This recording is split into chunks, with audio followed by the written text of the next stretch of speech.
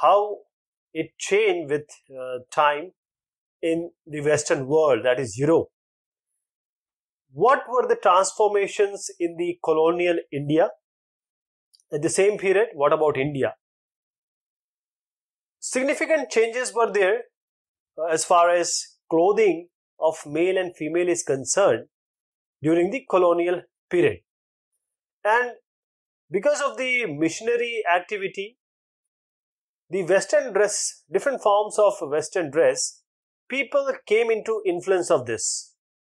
And these fashion clothing styles also embodied an indigenous tradition and culture. And this also became the symbols, important symbols of the national movement, means against the British rule.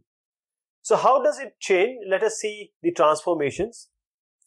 When the Western world clothing came into India, now how do these Indians reacted? So we need to understand three things or three different ways in which Indians reacted. First was, many, especially men, they actually incorporated some good elements, or you can say some elements that they liked Western style clothing in their dress. It started all with the wealthy Parsis of Western India. These were the first among all of these to adopt or to adapt the Western style clothing. If you see here, these are the Parsis in Bombay, and they are wearing the trousers and the hat, that is feta. So they added these trousers and feta to along with the long collarless coats with boots, and also to look a gentleman, they took a walking stick. So this is how they showed or sign of modernity and progress they showed. Those who converted to Christianity, those Dalits, they were very much attracted with the Western style clothing. And this was their idea of liberation. That is, they are liberated from all the caste and creed system. So that is how here also men are more affected to the new dress styles. The second way in which the Indians reacted to these new modern style or Western dresses, there were some who were convinced that this Western culture will affect the cultural identity, traditional cultural identity, and they might lose it. So the way or the use of Western clothes was taken as a sign of world turning upside down. That is, if you see the cartoon of this Bengali Babu, this is mocking him. He is wearing Western style boots and hats and everything, but he is in his dhoti. So this is how second type of people reacted. And the third were in dilemma that whether they want to wear it, whether they don't want to wear it, they don't want to lose the Indian ones also. So they find an intermediary idea or a balance. Now they would do what? They would go to the office or wherever they want. They will wear these Western style clothes. But whenever they come home, they just change their clothes to the comfortable Indian clothes that they generally wear at home. So this is how third way of reacting to the Western style. If you see here, this is a very famous cartoon, The Modern Patriot. A person who is wearing all the Western style clothes, but he still believes that the motherland is in his heart. So all these were going on. People were wearing it, and some notes and sources are also there. As I said, there need to be a solution. People try to find solution that what they should adopt, what not. But there are certain changes of clothing that have a very turbulent or not very good history. There were caste conflict, and if the dresses are changed, or if the dressing style is changed. So in the European world, as we just saw, the sumptuary laws, they were not there now after the French Revolution. But in India, there were rules, strict rules. There was strict social code of conduct for food and dress. There in the caste system, it was clearly laid down rules defined that what subordinate or dominant caste Hindus should wear, eat, and what the others shouldn't. Okay, so if someone of the, say, the person who is low in the hierarchy of the caste system, if he changes his clothing styles, then there will be violent social reactions. I'll give an example. We'll talk about Shanars. They were called as Nadars later on. So in May 1822, these women of Shanar caste, they were attacked by Nayars. Nayars in public space. There was a princely state of Travancore. Why? Because these women started wearing or covering their upper bodies. And this violent conflict went on. Why? The Shanars, as I said, they were later known as Nadars. They were considered to be a lower caste or subordinate caste. They were not allowed to even take umbrella, wear shoes or any gold ornaments. So they were laid down rules for what they are to be doing in front of the Nayars, etc. That is, they are not able to cover their upper bodies before the dominant caste. But when the Christian missionaries came under their influence, Shanar women, when they converted, they actually, in 1820s, it happened, they tailored blouses and clothes to cover their upper body. Some Hindu reformers also helped them, like Ayya Vaikundar. He also, there were some who were the social reformers, they actually helped. But when Nayars came to know that, they did what? This thing. They attacked them, and that just tore off the women clothing in the public place, right? And also complaints were filed in court against the dress change, because they don't want this free labor to go. Shanars were free labor for them. At first, government of Travancore it issued a proclamation that, just to Shanar women in 1829, please abstain from covering the upper part of the body. But Shanar Christian women especially, they adopted the blouse and upper cloth. And after the abolition of slavery in Travancore in 1855, this even led to more frustration among the bigger castes or dominant caste, because they thought that they are losing control on these Shanars. In October 1859, the riots broke out as Shanar women were attacked in the public marketplace and they were stripped off. Houses were looted and chapels burned.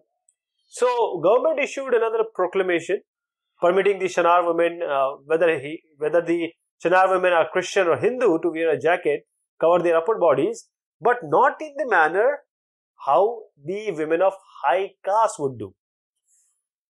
When it comes to British rule and dress code, how did the British react to Indian ways of dressing, and how did Indian reacted to British attitudes?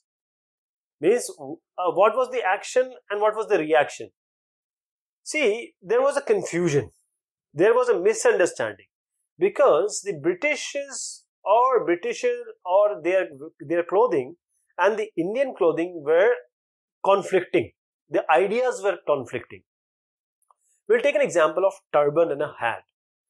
Now, when European traders began coming to India, they distinguished the Indian as the turban wearers. Okay, they can't distinguish first that turban is different from the hat, and the two headgears, they are quite different. The turban is used in Indian subcontinent specially to protect the body and the head from the heat. heat, but it cannot be removed all the times. See, this turban is very important as far as Indian community is concerned, especially the rural areas.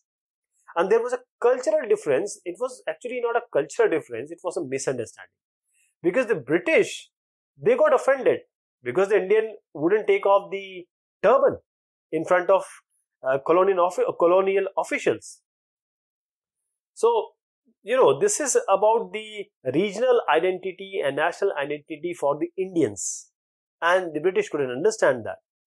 If you see, I'll just give you an idea of Sir M. Vishweshwaraya. He was a leading engineer and technocrat, and he was a Diwan of Mysore from 1912 to 1918. He is wearing a three-piece suit here, but still he is having a turban on his head. And if we go on, let me show you this picture.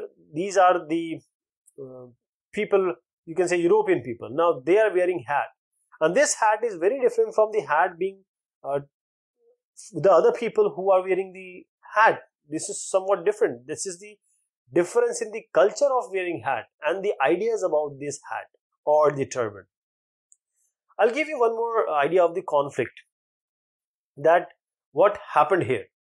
At the beginning of the 19th century, it was customary for British officials to follow certain Indian etiquette, and they removed their footwears in the courts of ruling kings or chiefs. The Britishers would do it.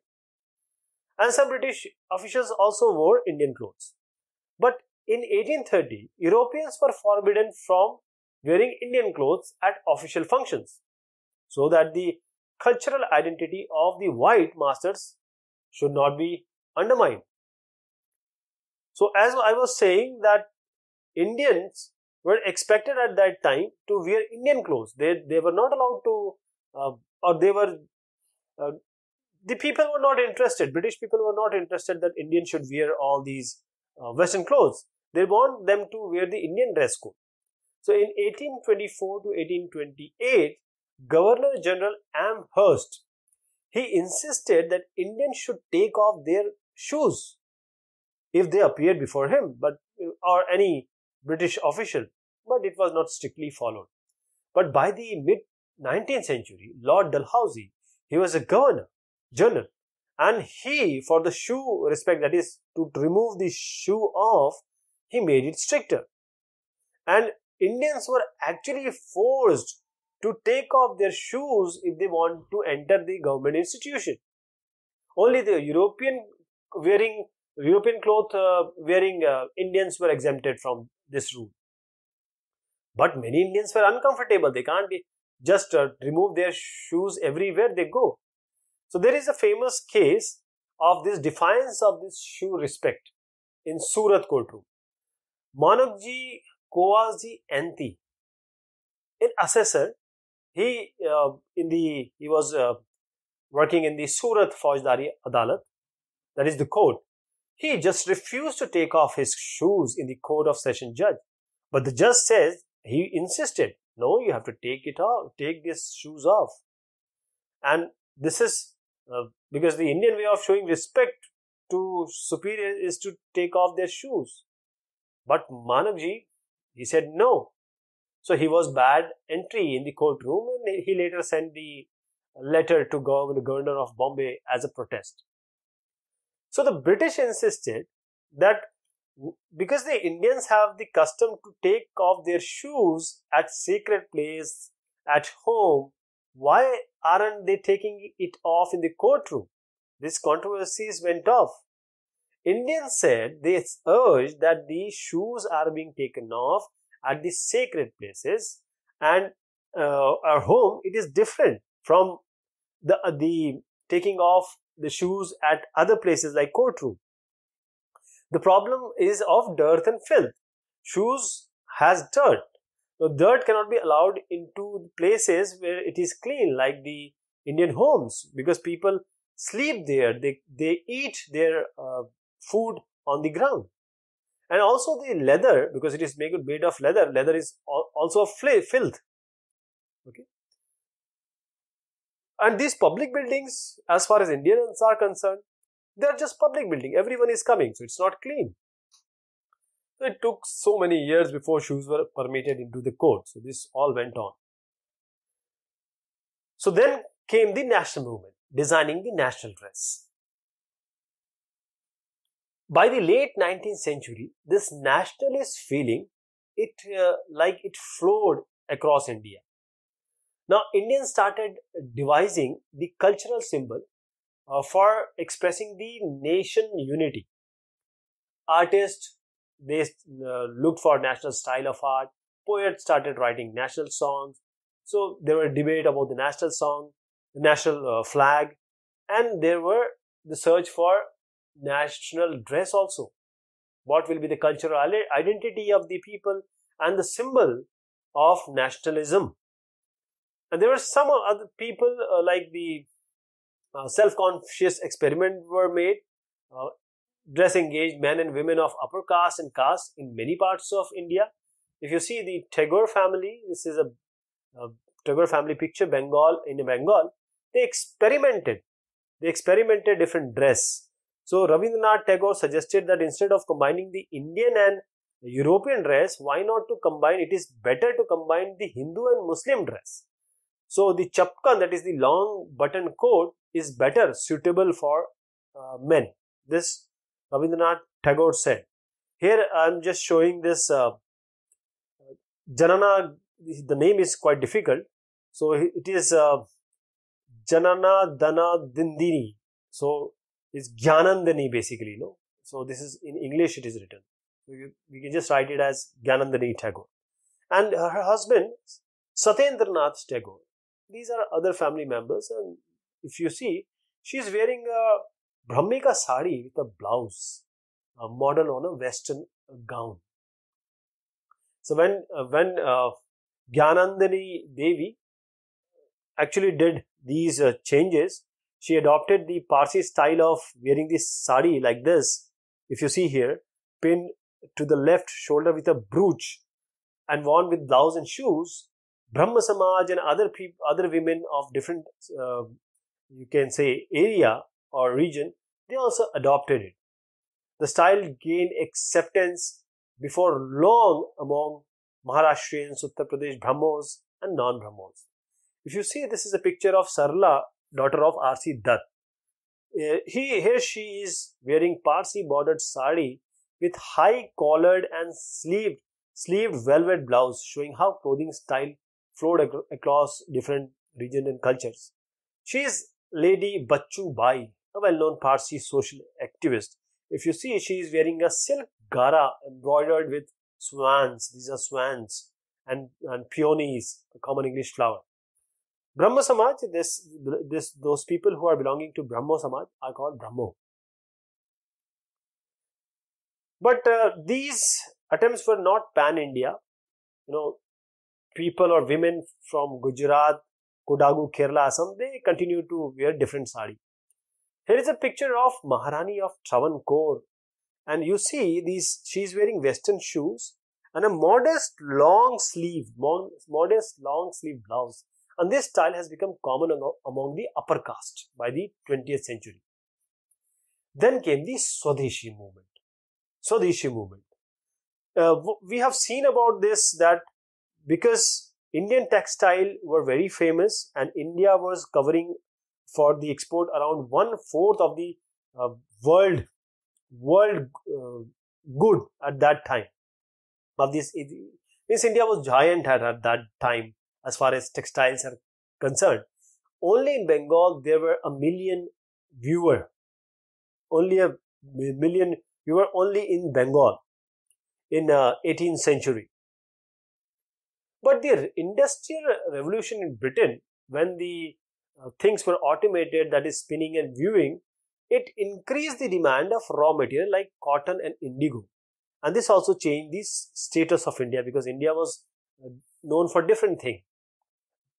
So political control also helped Britishers when they came to India.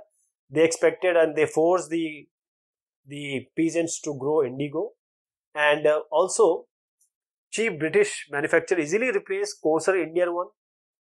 And when the Indian weavers and spinners they were confronted with the British manufacture, British produce, which is coming to India, they were just jobless. So important textile weaving centers like Murshidabad, Machilipatnam and Surat, they just went down, declined as demand fell. So large number of people at that time, because of the movement going on, boycotted British and mill-made clothing. But if you see that the way the, it was so good at that time, the British made cloth, and it was comfortable also. It couldn't be done totally. In 1905, Lord Curzon decided to partition Bengal, that was called Bang Bhang, in order to control the growing opposition to British rule, because the opposition was streaming up.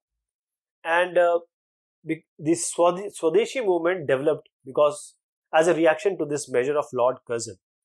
So people were urged by the leaders to boycott British goods and also start manufacturing like matchboxes and cigarettes in their own home. Or the colonial rule where there were mass protests, and it was assumed that the use of khadi is a patriotic duty, and women were also told or requested to just throw away silks and glass bangles, and they must use shell bangles. So this is how things went on, and the change of dress actually started appealing upper caste rather than those who had made to do less and could not afford the new product. So after 15 years, many among the upper caste also returned to wearing European dress, Western dress. So this nationalism went on, but it was, as I said, it was impossible to compete the cheap and better British goods, which was already flooding the market. But Mahatma Gandhi also did various things, and as a symbolic weapon, he used cloth against British rule. So here is a very famous picture, a familiar image of Mahatma Gandhi. He is bare-chested and he is spinning his spinning wheel. So the most familiar image, as you see here, is this one, and he made spinning on the charkha, a daily use of khadi, and he said that these are certain powerful symbols, and this will make us self-reliant, and also as a resistance to the British mill-made cloth. This is what Gandhiji's idea was. So Gandhiji did a lot of experiment, clothing. As a boy from Gujarati Baniya family, if you see, he usually wore a shirt with a dhoti and pajama and sometimes a coat. But he went to London as a boy in 19 years of age in 1888. He dressed Western suit. On his return, he continued to wear this Western suit and talked with a turban. And when he was a lawyer in Johannesburg, South Africa in 1890s, he was still wearing Western clothes. But soon he decided that he should relieve himself from these Western clothes. That will be a very powerful political statement. He called it as dressing unsuitably. So in Durban in 1913, Gandhiji first appeared in a lungi and kurta, and as a mark of protest of shooting against Indian coal miners, he just shaved off his head. So on his return to India in 1915, he decided to dress like Kathiawadi peasant, and after 6 and 7 years, 1921, he adopted the short dhoti to form a dress he wore until his death.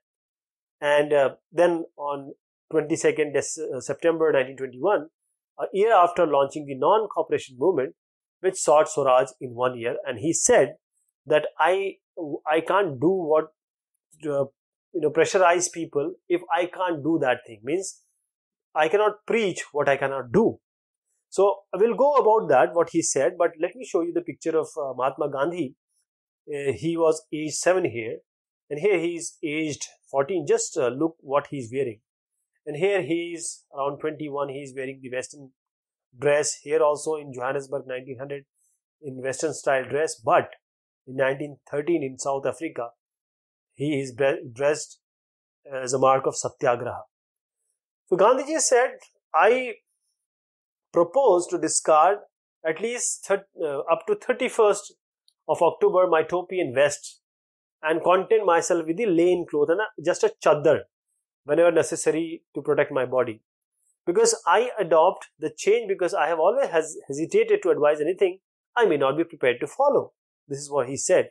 There is one more picture of Mahatma Gandhi with Kasturba shortly when he returned from South Africa. He is just dressed so simply. So at this time, he experimented for a month of 2 different dresses, but when he wanted, because it was his duty, he thought that to be among poor, and he just rejected the idea of Western clothing, and he wanted to dress and adopt the people who are Indian and poor. That is, he wanted to be like poorest Indian.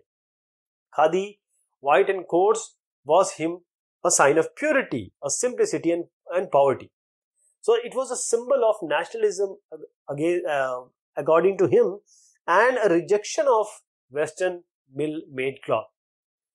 So he wore short dhoti without a shirt when he went to England at a round table conference in 1931. So when he was asked that this is not suitable, then he said that I am wearing less clothes. The king has is already having enough cloth for both of us. That is, he is wearing enough cloth, my cloth also. So not all were so much into Gandhiji's idea. That is, Mahatma Gandhi has a vision that is whole nation should follow khadi. And he said that if everyone wear khadi, that will erase the difference among the religion, caste, creed, etc. But not all were convinced, because the responses were somewhat different. I said not all, it means many were convinced, but not all. But there were some reasons. Like nationalist like Motilal Nehru, he was a successful lawyer, barrister from Allahabad. So he actually gave up the Western style suit, but he adopted Indian dhoti and kurta. But this was not made up of khadi, but a coarse cloth, right? But these were not made up of coarse cloth. I'm just saying the coarse cloth was not used, which is actually khadi. It was nicely, a fine kind of cloth, cotton cloth he was wearing. Then, because those who were deprived, those people who think they are deprived by the casteism or caste norms for centuries, they were also attracted by the Western dress style. So unlike Mahatma Gandhi, there were other nationalists like Baba Sahib Ambedkar. He never gave up the Western style suit. And also many Dalits, they start wearing 1910s, they were wearing 3-piece suit. And this is a mark of their self-respect.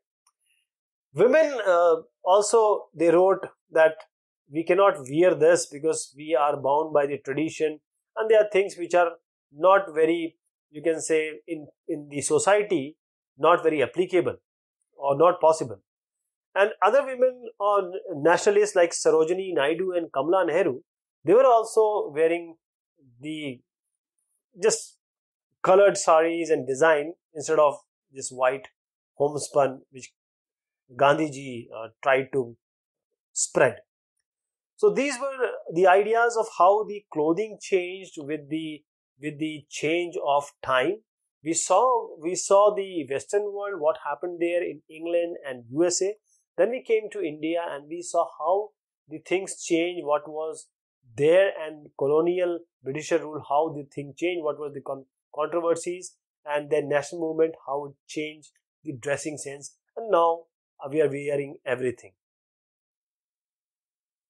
So this is the Gandhi cap, just an example of Gandhi did a lot of experiment with the hats. This is Mahatma Gandhi with a turban.